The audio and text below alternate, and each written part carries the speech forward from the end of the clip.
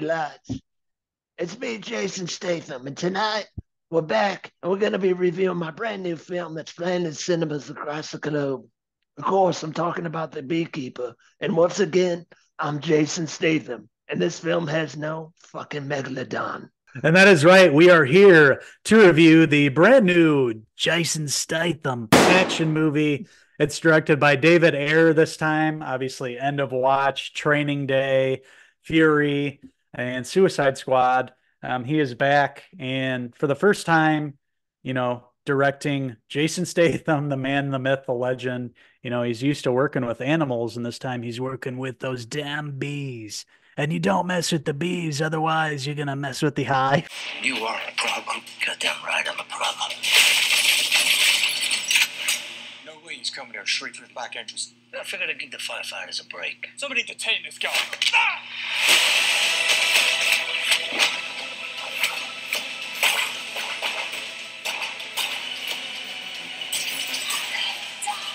We have to kill him before he kills his way to the top. Honey? It's flammable as fuck. Oh no. So yeah, I didn't really know anything about this film before. I heard the name of it, and I was like, Jason Statham, the Beekeeper. What the hell is this movie about? I didn't really know what to expect here, but yes, indeed, it's Jason Statham as you know and love. It's him, getting revenge on somebody for being an asshole, basically. Yeah, the opening of the movie I thought was funny because of my career in IT. This happens almost daily. An older person gets a scareware pop up on their computer, usually clicking a bullshit link. Call this number, your computer's infected. Person calls, and that's how the movie's set up. It's Alicia Rashad from the Cosby Show. She's like the older lady in the beginning of the movie. She, scareware pop up, calls the number. It's some bullshit call center. Bad guys. Essentially, they wipe all of her accounts. Has nothing basically. And of course, she's upset and she ends up, killing herself because she lost all the money and everything. Brings in Jason Statham, former assassin. It's now a beekeeper, and also what we find out in the movie, part of the secret organization called the Beekeepers. But he goes after the bad guys, the people in the call center, and of course, the call center is working for the big villain in the movie, played by Josh Hutcherson. So Jason Statham, he is there at the house, and he goes back to the house after the lady's killed herself, and he kind of discovers the body, and he does a little investigation and finds out about these people, where they're at, and he's going to go exact some revenge here. In this, I noticed Emmy Raver Lampman. I recognized her from Umbrella Academy.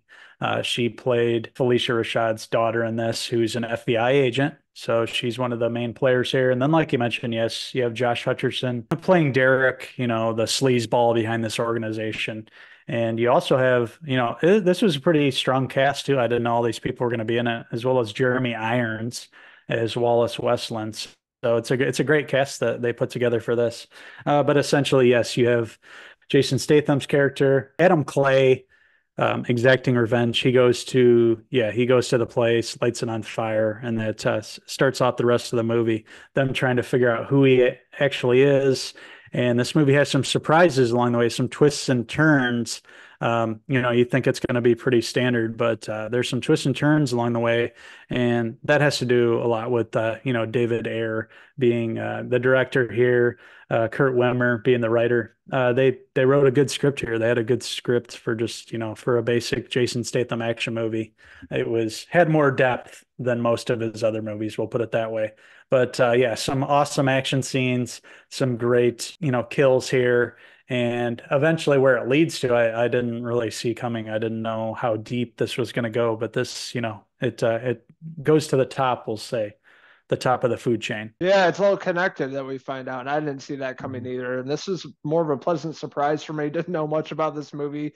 You said Beekeeper, and I think my reaction was, what the fuck is the Beekeeper? So I finally, got to check it out. Jason Statham's Mhm. always fun to watch, hit or miss, depending on the movie. Guy Ritchie usually films these really fantastic in action movies. So, but he goes full on John Wick in this film, getting some revenge. These bad guys led by Josh Hutcherson, and he was a great villain. I had a lot of fun with his character just seeing him in Five Nights at Freddy's and then playing this complete opposite character, this bad guy, I thought he did a great job. And the guy you don't, trust or like, and he did that very well. Supporting cast, there's some big Hollywood A-listers that pop up in this movie that I didn't see coming, and they had smaller parts, but it was really fun. And overall, pretty good story, good directing. The writing was pretty good too. Love Jason Statham and the character, ridiculous, but fun action movie that you can just kick back, relax, and not think, and have a fun time with it. Surprised by this, and a movie I'd probably rewatch eventually. That being said, I'm going to give The Beekeeper, currently playing in cinemas, I'm going to give it a 3.5 out of 5 Jason Statham hat pieces. So you know what you're going to get here. You're going to get a Jason Statham action movie, balls to the wall action, a great cast, a great director, and it all comes together in the end. And I know a surprising movie for me. I kind of expected one thing, but there's some depth here to this one. So yeah, I was happy with the final product on this. And you get the obligatory shot of Jason Statham putting on the suit and and then him taking care of business and just beating up hundreds of people at a time. So it's a fun movie all around. If you're a Jason Statham fan, you're going to love this movie. So with that being said, I'm going to give Jason Statham in The Beekeeper. I'm going to give it a 4 out of 5 Jeremy Irons hair pieces. So I want to hear from all you Jason Statham impersonators out there. What did you like about The Beekeeper? What didn't you like about it? What's your favorite Statham movie? Let us know in the comments below, and don't forget to subscribe. Also check out these wild rascals on Facebook, X, and Instagram, and our website, Cinephellas.com, for the latest, greatest TV, movie news, and reviews. We want to thank everybody for tuning in to our review of my new film, The Beekeeper. And just remember, next time, just leave me to my bees and leave me alone. Otherwise, I'll come for you. So until the next Cinephellas movie review, I'm Uncle Henry Statham. To be or not to be, or to get stung by a hornet's nest. I'm Logan Statham. Until next time. Cheers. Cheers.